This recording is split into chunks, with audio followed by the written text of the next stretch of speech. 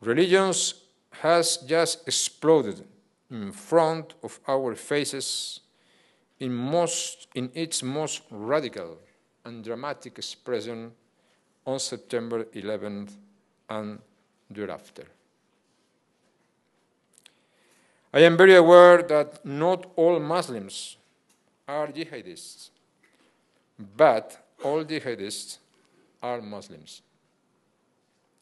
Let me be clear, because this is something very sensitive. I am not saying or implying that we are confronted by Islam or that we are at war with Islam.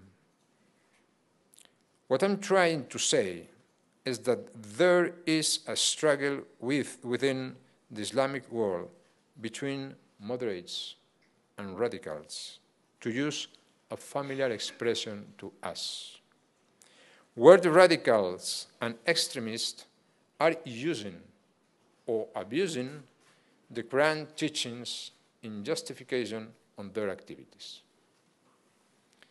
It seems also to me that today the extremists are getting the upper hand in this battle for the control of the Muslim world. 8 years after September 11th, Al-Qaeda seems to be a threat of the past here in America. But it is not, I'm afraid. If they have not attacked again this country, it's because they did not have the opportunity to do so, thanks to the effort both by many to thwart their ambitions. Here and in far distant places like Afghanistan. But make no mistake, if you have the time to look at the map of terrorist attacks in the last years, the picture cannot be more troublesome. From Morocco to the Philippines, they are more active in what they consider to be the land of Islam, the geography of the old-time gone caliphate.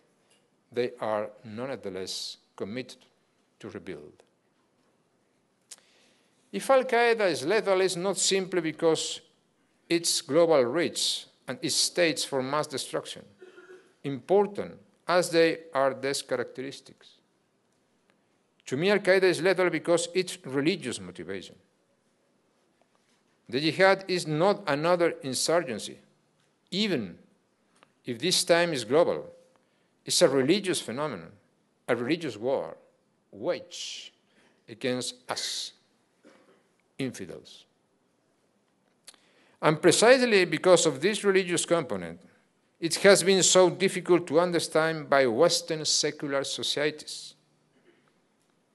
I remember very well that when I started talking about their goal to rebuild the caliphate, people looked at me as if I were a lunatic. And not so many years ago. From my own experience, I am convinced that the war on terror can be won because, as I have already explained in previous lecture at this university, I myself have fought against terrorism, and I have faith in the strength of democracy. I know that victory is possible, although it may be hard-won and demand perseverance and considerable effort. But victory is possible.